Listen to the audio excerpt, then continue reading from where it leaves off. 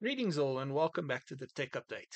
Just a short little video today to discuss the newly leaked Anbernic RG40xx. The article I got my info from is on the Retro Handhelds website and they posted it over the weekend on Saturday.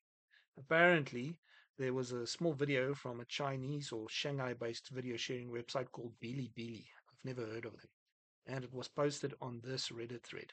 I'll leave links to the Retro Handheld article and the Reddit thread in the description below. But I'm going to play the video as it's just a short little 19-second video. And you can see immediately it's got a stream. It looks like a small Trimmy iSmart Pro to me. Initially, I thought it looked like an RG Cube, and we'll have a look at that in a bit. But I mean, they even mentioned it in the video.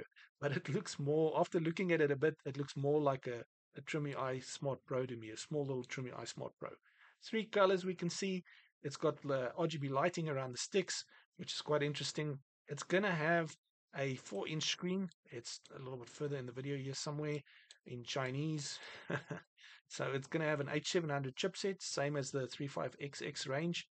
And it's going to have a 4-inch screen with 640 by 480, if I recall correctly, 4 by 3 aspect ratio, 640 by 480.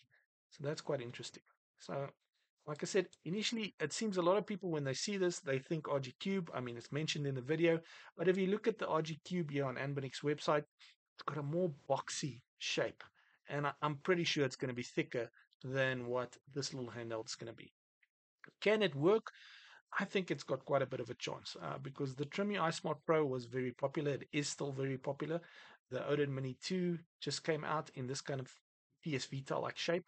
So if this comes in at the right price range, it may just make an impact. One of the benefits as well with the H700 chipset that is on all the 35XXs is that you've got quite solid firmware from Anbernic designed for that chipset. They may need to tweak it a bit to work with a 4-inch screen, but that shouldn't be too difficult.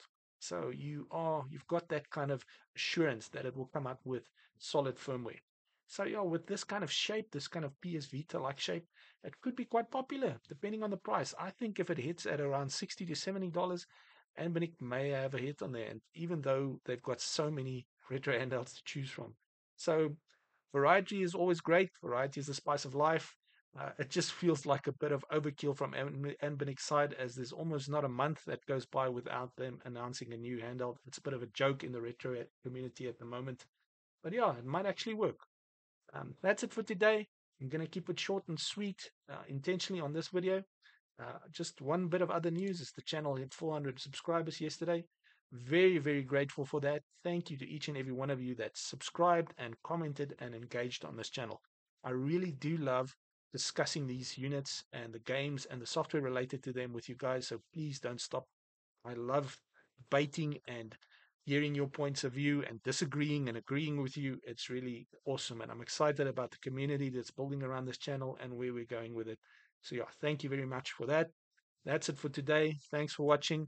Hope you have a nice day. Catch you in the next tech update.